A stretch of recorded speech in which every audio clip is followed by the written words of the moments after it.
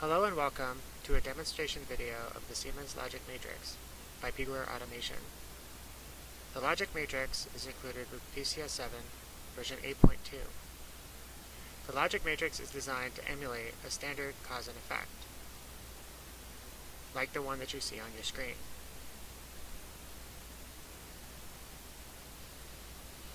The cause and effect is broken up into three parts. The first part is the list of causes, here in the rows on the left side of the cause and effect. The second part is a list of effects, in the rows along the top of the cause and effect.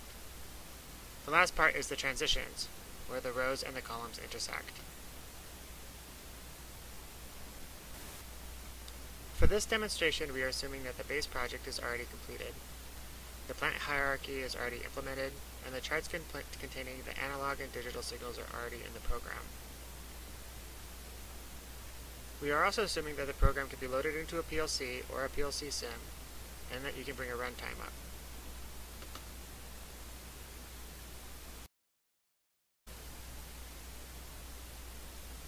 The first step is to right-click on the program in the component view, select Insert New Object, and select Logic Matrices folder. The next step is to right-click in the Logic Matrices folder and select Insert New Object, select Logic Matrix. Let's go ahead and rename the Logic Matrix at this point.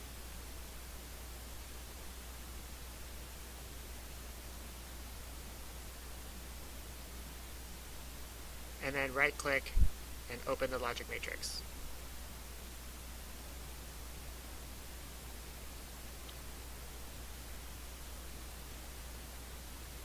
The dialog that opens up will read the project data. So go ahead and click Read Project Data. This reads all the tags in the program so that the Logic Matrix editor can use them.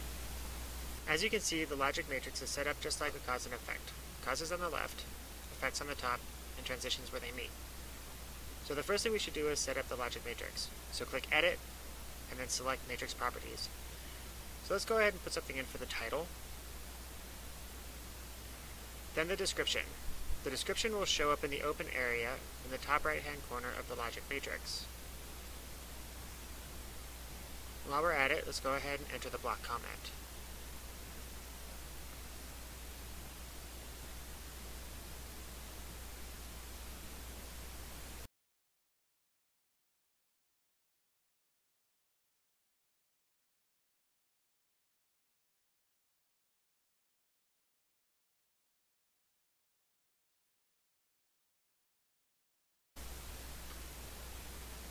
Now we need to assign a DB for the Logic Matrix, DB1 in this case, and a block icon type, 1 in this case. The next tab is version tracking, which you can turn on if this is important to your project. In the Alarms tab, we can set up the global alarm scheme for this matrix. Each cause and effect can also have individual alarm schemes set up for it. The next tab is the OS Authorization tab. And then the last tab is the View tab. This is where we set up how you want your matrix to look in the matrix editor. Once we click OK, we can see that the description showed up in the upper left-hand corner of the matrix. And now we're ready to go ahead and enter some causes and effects. So for this demonstration, we are going to implement two basic functions. One function will start the auxiliary lube pump when the compressor is running if there is low lube oil pressure. The other function is a permissive for the compressor if there is no lube oil pressure and low cooling water pressure.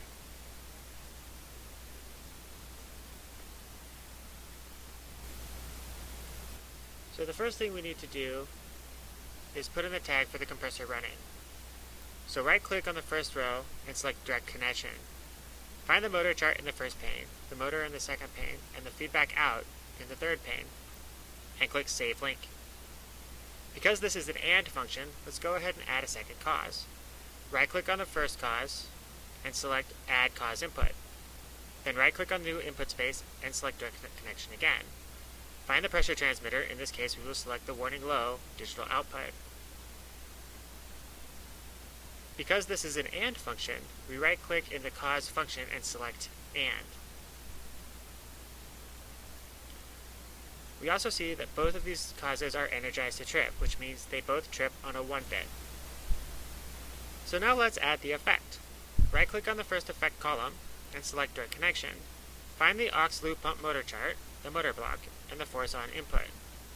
For this particular effect, we want the output to be latched such that the motor cannot be turned off unless there's an operator interaction. So right-click on the transition and select S for stored. The next function we can implement is a permissive for the low lube oil pressure and water pressure. So we'll add the links in the same fashion as before.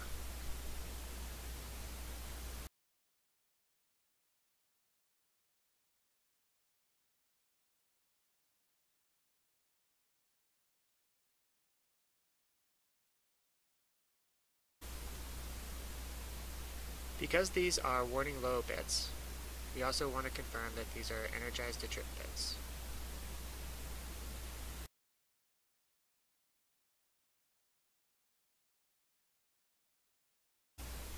Let's add the effect. Use the direct connection functionality to add the tag for the permit input for the motor block. Once that is in, let's fill in the transitions. In this case, we choose N for not stored. This means that the effect will clear as soon as the cause is clear.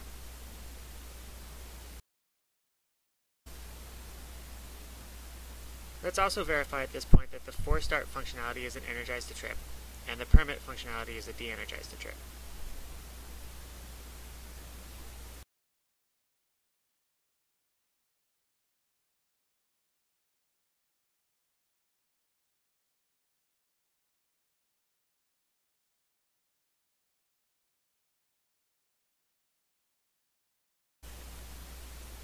So at this point, we can go ahead and generate the logic matrix.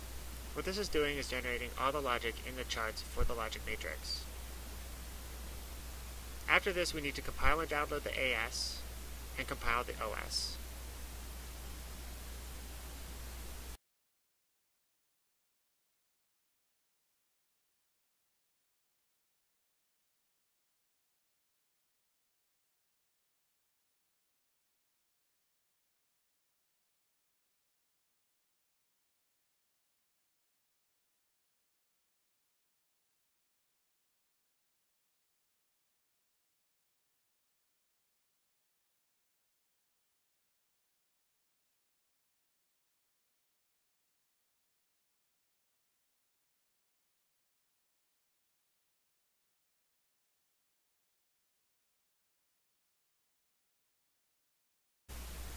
Once the OS is compiled, let's go ahead and open the picture in the graphics designer.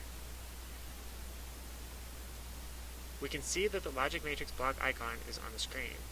We can place it on the screen where we need it and then close the editor. At this point, we can go ahead and bring up the runtime.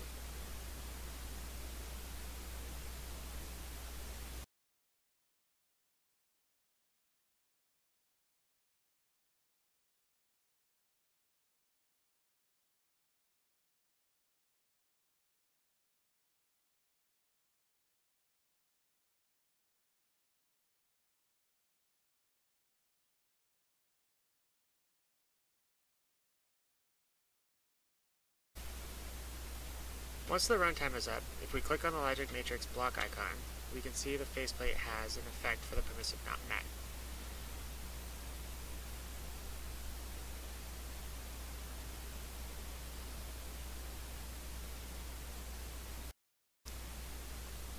If we close the logic matrix faceplate and open up the motor, we can see that the permissive is not met. If we open up the permissive from the faceplate, we see that the logic matrix faceplate only shows the conditions for that particular interlock.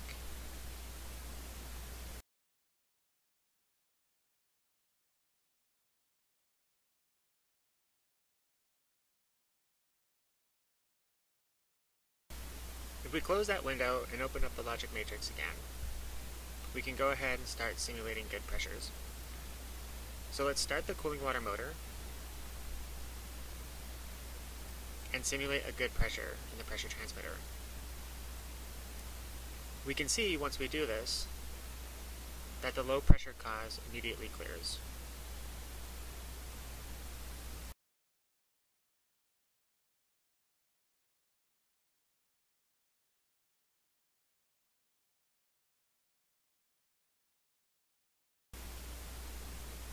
The next thing we want to simulate is good lube oil pressure.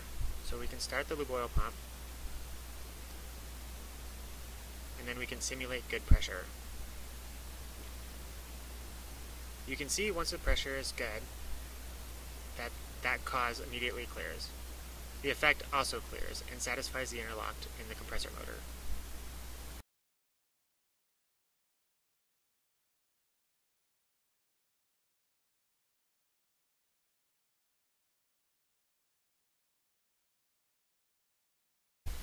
Now we can go ahead and start the compressor. Once it's running, we can see that we already have a cause and alarm in the cause and effect faceplate.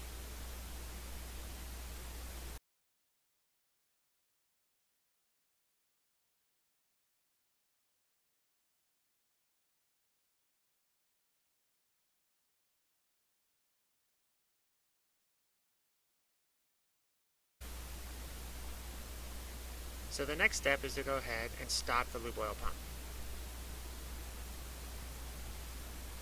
To verify that this cause and effect works properly, we need to simulate low lube oil pressure.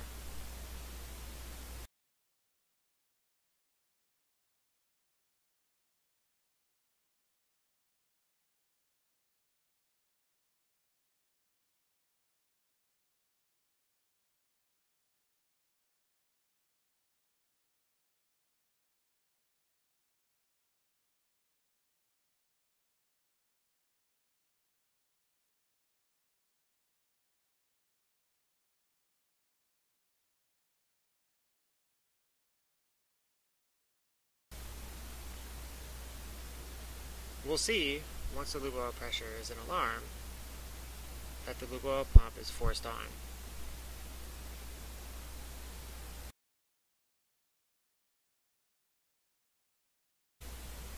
At this point, we can go ahead and simulate good lube oil pressure. Once the pressure is good, we'll see that the cause is cleared, but the effect is latched.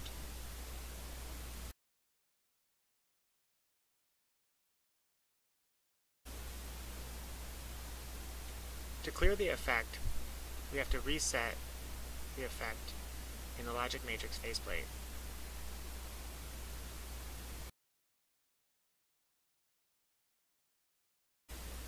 Once it's clear, we can go ahead and stop the lube oil pump.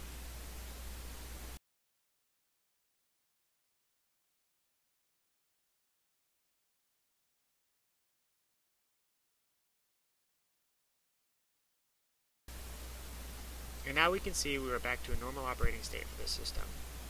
This concludes our demonstration of the Siemens logic matrix. Please feel free to contact us at any time for further information.